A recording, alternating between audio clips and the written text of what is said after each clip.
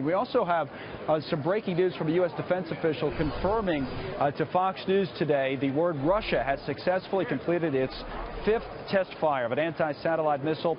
It's capable of knocking out strategic U.S. communications and navigation satellites. The test reportedly carried out December 16th from a base in central Russia. So it raises the question about military personnel and civilians and what we might do, say, if we didn't have satellite communications networks.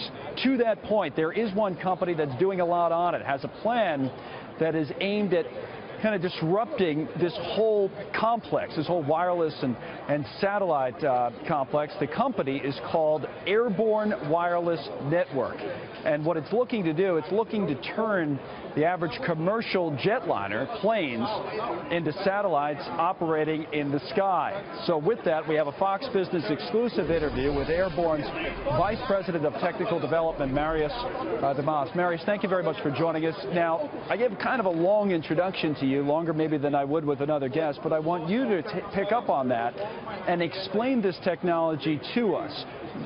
In simple terms, what does your company do? Okay, well, good afternoon. What our company does is we are creating, or we intend to create, a network between satellites and the underwater cable and the ground connectivity. We intend to use aircraft as our repeaters, and today there are 27,000 aircraft flying, which all could be our repeaters. And by the time we roll out the system, we're looking at probably 30,000 or more satellites, which land and can be updated anytime the aircraft is on the ground. So a lot of people think about it, and I think you may have been involved in this personally, correct me if I'm wrong, how we use the internet and or our cell phone while we're on a plane.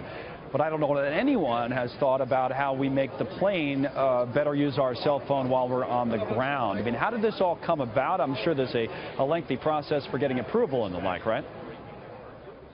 Yes, we're in the process now of getting approval from the FAA. We are doing a 3-aircraft test. It's actually two 757-200s that we have sitting in Roswell in New Mexico. We are going to be flying those to Kansas City. We also have what is our 3rd aircraft, which is a van, which can become part of the network either as a kind of like an aircraft or a ground station.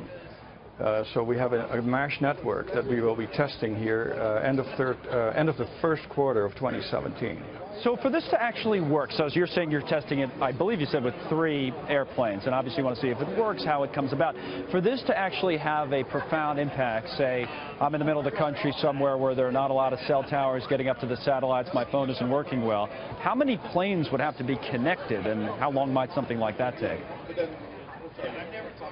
We're intending a rollout in about a year after that test, the certification test. And once we roll out, we expect to have about a third or so of the U.S. aircraft. At the moment, there are 5,500 aircraft flying at any time, and we need only a third of those. You have those deals in place?